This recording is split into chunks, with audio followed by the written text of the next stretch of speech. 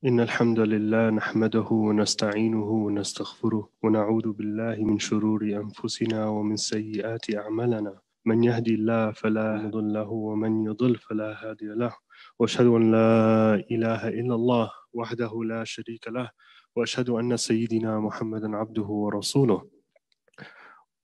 We bear witness that Allah subhanahu wa ta'ala is God, Him none other worthy to worship except Him, and that the Prophet sallallahu alaihi wasallam, the Prophet, peace be upon him, his last messenger, Sayyidina Muhammad, is the final messenger of God, and that he came with a certain message, and he came with a certain love, and he came with a certain mercy from Allah subhanahu wa ta'ala.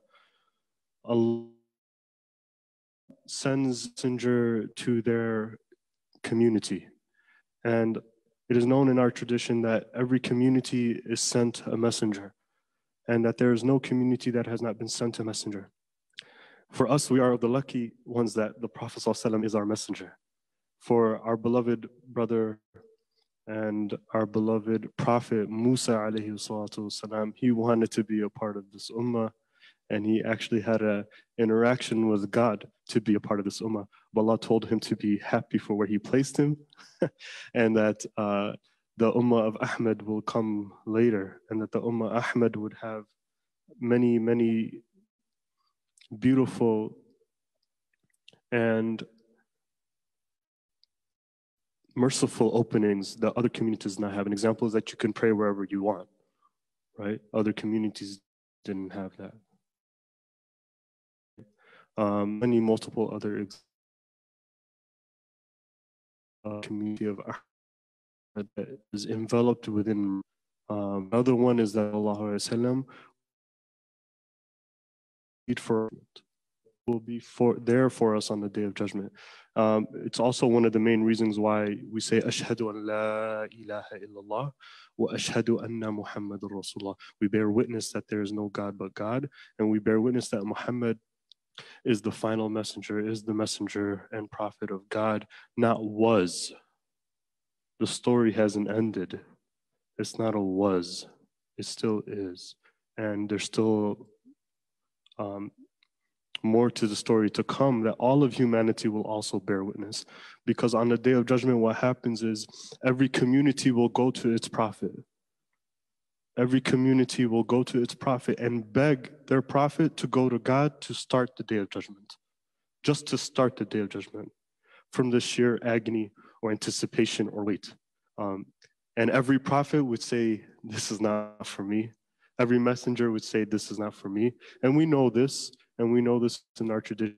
You probably heard it since you were in kindergarten or what have you, or since from the first time that you've embraced the tradition.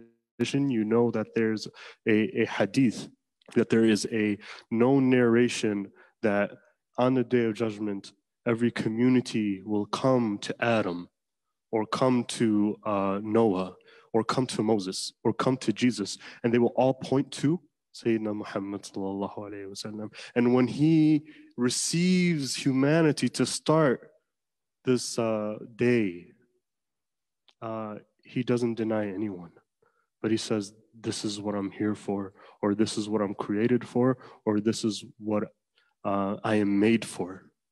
That's their prophet, peace be upon him, sallallahu alaihi wasallam. So you should feel happy that you're a part of that community, that you get to mention the Prophet sallallahu alaihi wasallam, for he had the most beautiful of hearts, sallallahu alaihi wasallam. He has the most encompassing of hearts, and he had the most radiant of face, right? One of the companions used to compare him to the moon. And it's not coincidence that when he enters into Medina for the first time, when he enters into the blessed city of Medina, which was known as Yathrib at the time, right? It's not without any coincidence that they chose to say, Tala al-Badra, right? That the full moon has arose, right? On us on that day, meaning the Prophet sallallahu alaihi wasallam. He didn't come at nighttime. It wasn't during the night. The moon wasn't up. But he is the moon, sallallahu alayhi wasallam. And one of the main reasons why he has that light is because he's always reflecting God's light, because he's always with God in every moment. His heart has never, for one iota, as we know from our scholars and from our teachers and from this tradition, that he hadn't had a moment where he was not interacting with God. Even when he was with people, he was with God. And when he was alone, he was with God. And when he was with his family, he was with God. And even when he was doing something for himself, it was with God. And that's a heart that's always awakened, which is really interesting because the Prophet ﷺ was known to sleep, but not like how we sleep, which is why he never had to renew his wudu or his illumination or his ritual bath, right, after his sleep. Why? Because his heart never really slept, sallallahu alayhi wasallam. It's always in communion with God. Those are the little subtleties about the Prophet ﷺ. But why do I bring up his heart? His heart, sallallahu alayhi wasallam, is something to be studied, I believe. And I'm not talking just about his physical heart. We know that there's a narration where our beloved angel Gabriel and Mikael come to the Prophet ﷺ when he was a child. And they split his chest open and they remove a certain black seed that is in that area. And they put my Zamzam on there. They put the water of Zamzam on it, which is really ironic because my father's a cardiologist. My brother is a cardiologist. They deal a lot with, things of the heart, the physical heart, and they deal a lot with even heart replacement surgery, right? The water that you place on there has to be a specific type of cleansing water when they bring the heart out, right? That has a lot of ions. Zamzam has the same abilities. Zamzam has those ions enough to be able to cleanse the heart and keep it in a state that it needs to be placed into the body, right? Which is really amazing and interesting. That's the thing about Zamzam, the water that comes from our beloved mother Hagar, but that's neither here or there right now. But the reason why I'm bringing up the heart of the Prophet ﷺ is because he also mentions a hadith, a narration where he says, verily in the body there is a piece of flesh.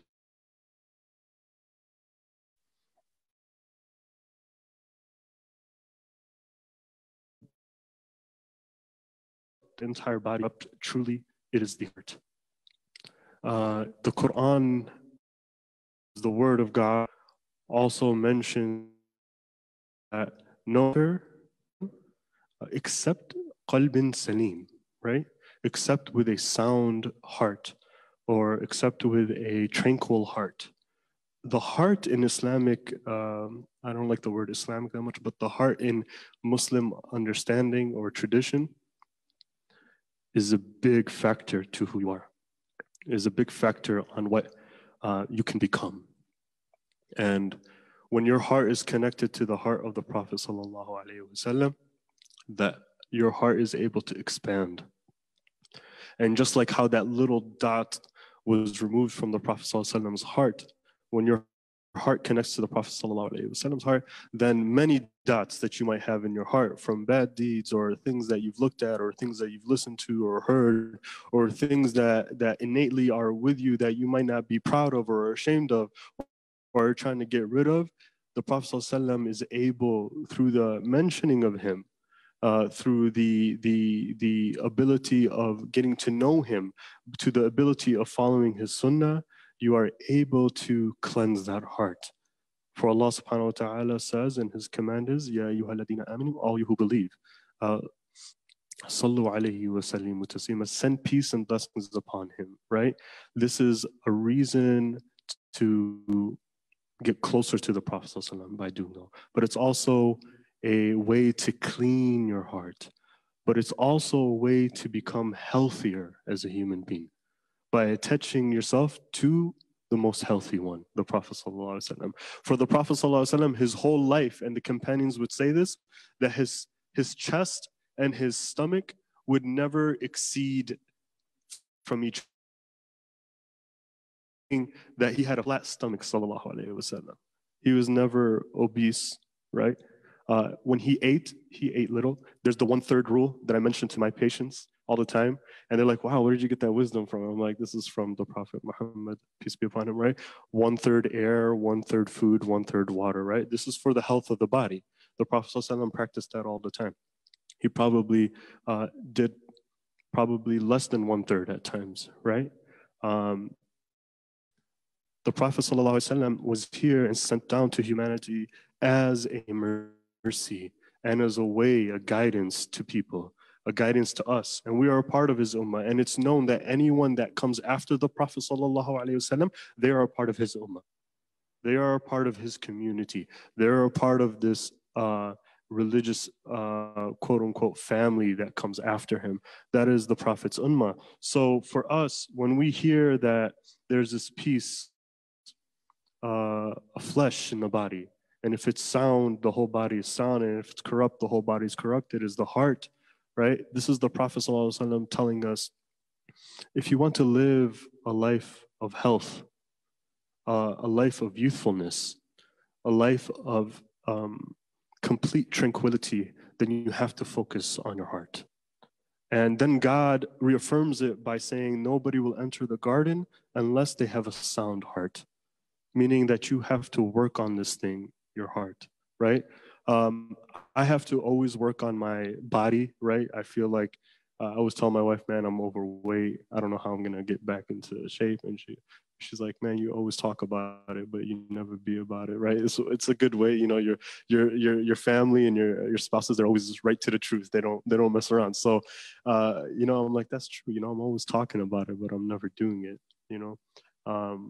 How can I do it? So, you know, I started doing like 5 push-ups after every prayer, just 5 push-ups after every prayer, 5 days, all right, 5 times a day. After, okay, I feel a little bit stronger, then I do maybe 10, right? Maybe I do 15 after some time. And before I know it, I'm building a baseline of some kind of upper body strength, and then so forth and so forth. But those first 5, those first 10, they're always the hardest. You're shaking, you're a little embarrassed, you're self-conscious about who's around you, who's not around you, right? You're thinking, man, can I really do this for a long time? Can I not? But before you know it, you know, if you want to get to a certain place or a certain destination, you continue. Believe it or not, the hard way. Maybe mentioning Allah once is hard for your heart, because it's filled with other things, right? Then you mention it once a day. And then before you know it, you mention it twice a day.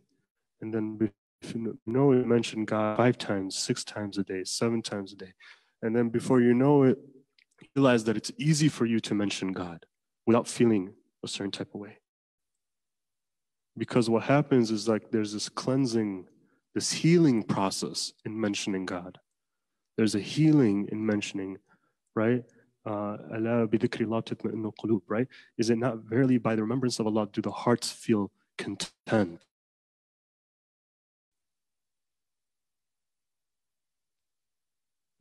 When you mention God, you should realize that the Prophet ﷺ's whole being used to mention God. It wasn't just his lips, sallallahu alaihi wasallam. And even when he didn't mention God and you gazed upon him, you remembered God. That's who the Prophet ﷺ was like. And there are people in this time, in this age, living, that when you look upon them, they right away you start to remember your sins, or you start to remember what you've done that's not so good, or you're embarrassed about, or you look upon them and you start to remember God, and you're feeling kind of weird. Sometimes you can't even sit with them too long because they make you look at your own self as it really is. And it's hard in the beginning to sit with them, because they remind you of something that your soul has been yearning for from the moment of its existence on this earth, which is to return back to Allah subhanahu wa ta'ala, which is then allows you to be a complete whole human being. And the Prophet ﷺ was the, and he was attentive human beings, even though he would have no in his house, extremely hard to do. Children, I can't imagine a day where I have to look at them, and I pray I'm not tested in this way because I believe I'm weak, and say, you know, I can't feed you today. I can't give you what you're looking for. You know, that lollipop, we can't afford it. it scares me. But the Prophet ﷺ, he's magnanimous. He hits those days all the time, and he wasn't fearful of those days. In fact, many times when he did attain a certain amount of wealth, he gave it all up, which is really amazing. Because in this paradigm, when we attain a certain amount of wealth, we hold on to it and we try to increase it, which is very good, right? It's not a bad thing. I'm not saying it's a bad thing. I'm not saying you shouldn't do so. I'm not saying it's healthy not to do so, right? You have to look after your family and your kids and the ability to sustain certain type of wealth for the livelihood in the times that we live in now, in the complexities of our times that we're in as well, right? That's the norm of this society. You can't escape it, right? But if you were to give a little bit of what might hurt you, right? I guarantee you all it will do is cause healing and cause you to have even more wealth. And it's tried and tested. Anything that flows, I'll give you an example. We just moved into, and speaking about monetary things and speaking about things of wealth or whatnot, we just moved into a new home. All right, I'm a first-time homeowner now, right? It's a big step in America, right? Living the American dream, you're a first-time homeowner. But the home hasn't really been lived in for maybe 6 to 8 months beforehand, okay? You turn on that water for the first time, for all of you who've had this experience, and the water will smell like rotten eggs.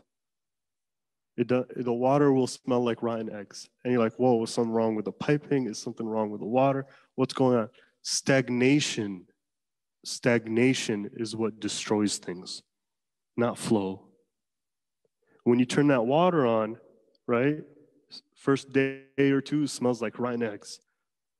Later on in the week, it smells a lot better. 2 weeks later, because of the flow of the water and its ability to leave and come back and be recycled, leave and come back and be recycled, it becomes something that you can actually bathe in, that you actually feel clean afterwards, being around and with, and you're not running away from the smell. Wealth is like that. Stagnation of wealth in terms of giving and coming, giving and coming, of a stench. But if you're able to recycle through, to give and recycle through at times, that allows for you to have a certain healing in your wealth, healing in your home, healing in your family. And in some narrations, it actually protects you from certain calamities in your life. It's amazing. The heart. We ask Allah subhanahu wa ta'ala to bless us all with hearts that are yearning for Allah and His Prophet at all times, no matter what states we're in. And we ask Allah subhanahu wa ta'ala to forgive us and to forgive all of you. فَاسْتَغْفِرُوهُ فَإِنَّهُ غَفُورٌ رَحِيمٌ. اللهم صل على سيدنا محمد وعلى آله وصحبه وسلم. We ask God to send peace and blessings upon our beloved Prophet and his family and companions. اللهم صل وسلم على سيدنا محمد كما صليت وسلمت على سيدنا إبراهيم وعلى آل سيدنا إبراهيم في العالمين إنك حميد مجيد وبارك على سيدنا محمد وعلى آل سيدنا كما باركنا إبراهيم على آل سيدنا إبراهيم في العالمين إنك حميد مجيد. Healing is an interesting term, and we're in Talif diving into that collectively this past week and all the way to the end of the year. Campaign is a path to healing, and many of us might have heard that term before. Many of us are about healing. Many of us might be in healthcare or wellness or some kind of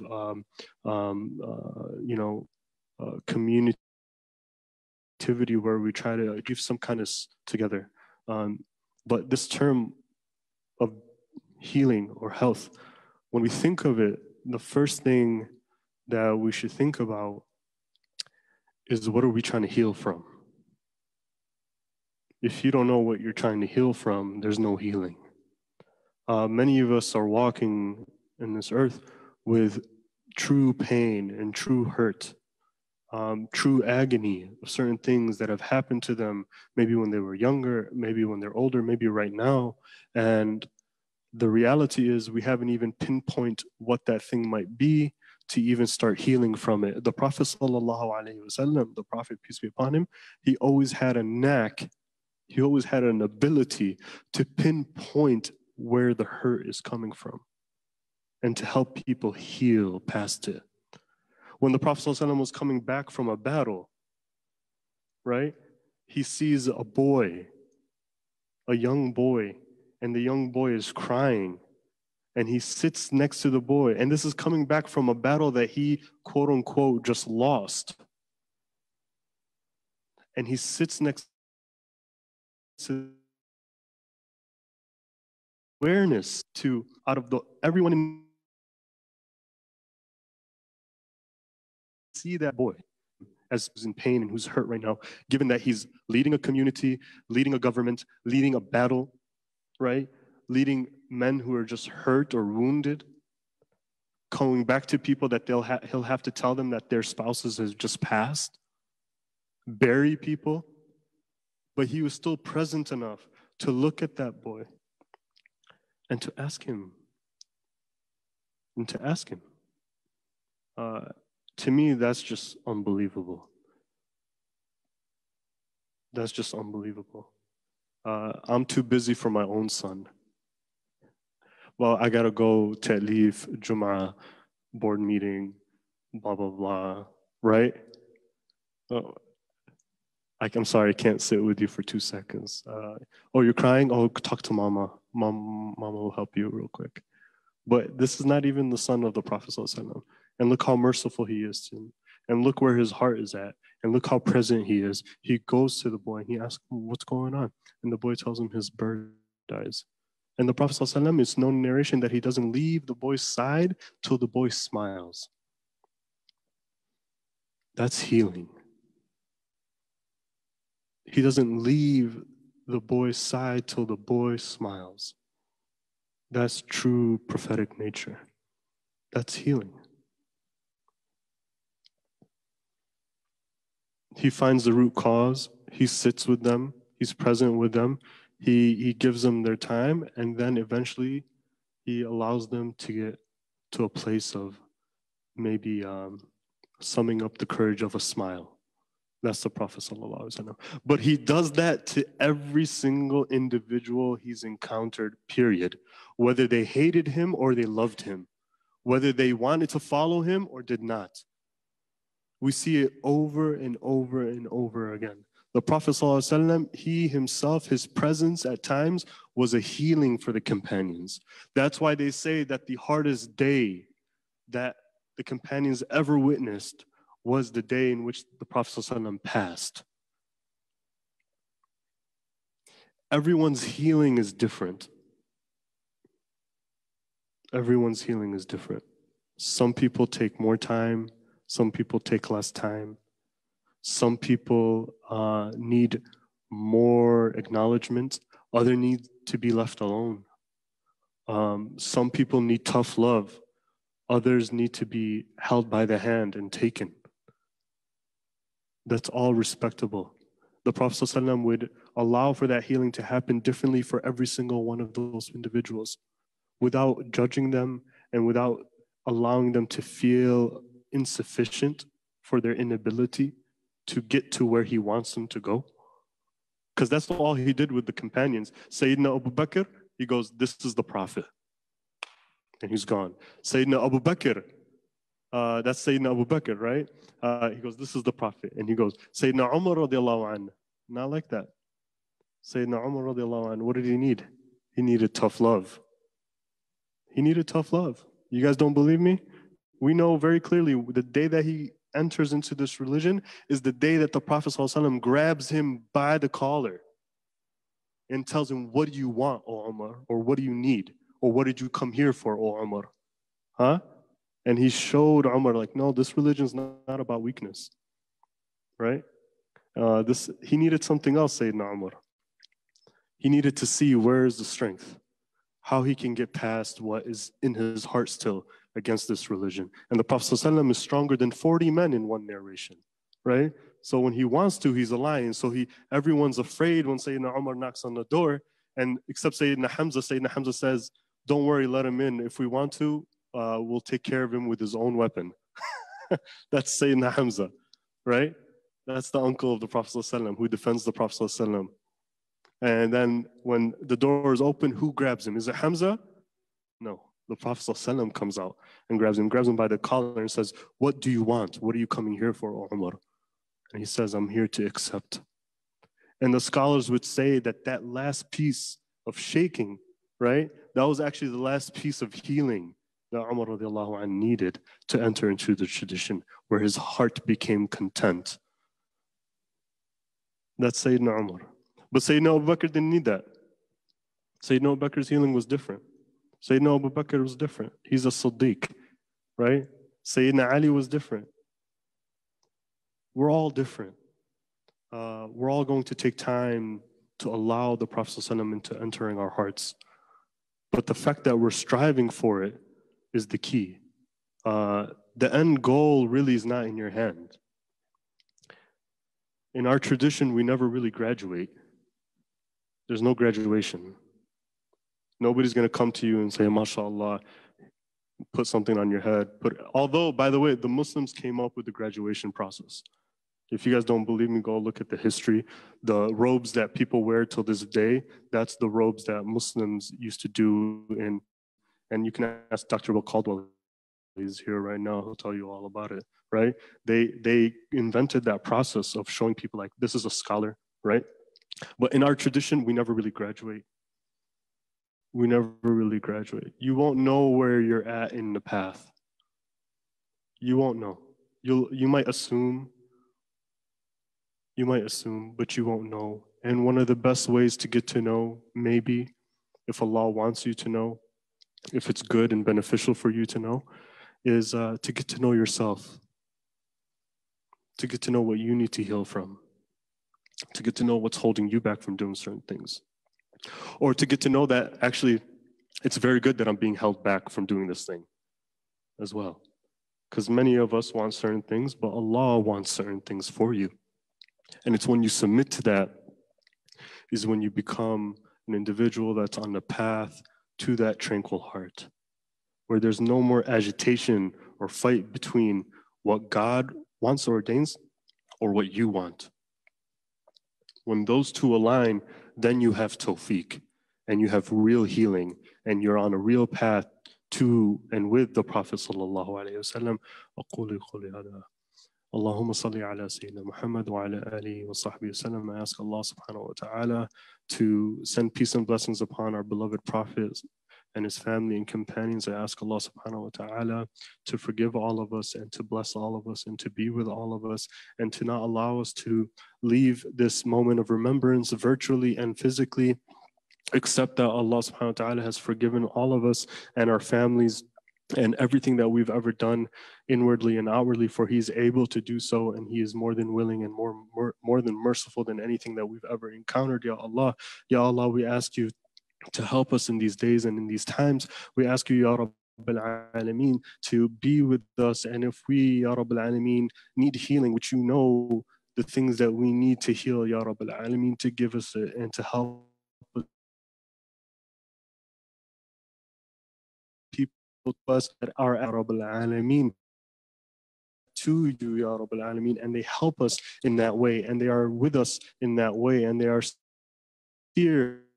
We ask that you are sincere, Ya Rabbil Alameen, and to help others away as well, and not to hinder them, and not to stand in front of them, or not to stand before you, Ya Rabbil Alameen, and them, and in between them, Ya Rabbil Alameen, but to only open doors to you and to your Prophet Sallallahu Alaihi Wasallam. Ya Allah, Ya Allah, Ya Allah, Ya Allah, you know everything that's going around us, Ya Rabbil Alameen, and you know our states, and you know our diseases outwardly and inwardly, and you know this pandemic and you know what everyone's dealing with, Ya Allah, and you know the tribulations of everyone that we know and we don't know, Ya Rabbil Alameen, that you can help us through it, Ya Allah, Ya Allah, Ya Allah. We're asking you to make us patient through it and to make us thankful through it and to give us gratitude through it and to make it easy for us and to make it easy for our families and all of them that are around us, Ya Rabbil Alameen. We ask, Ya Allah, for everything that the Prophet ﷺ asked for, and we ask, Ya Rabbil Alameen, to keep us away from everything that the Prophet ﷺ asked you to keep him away from.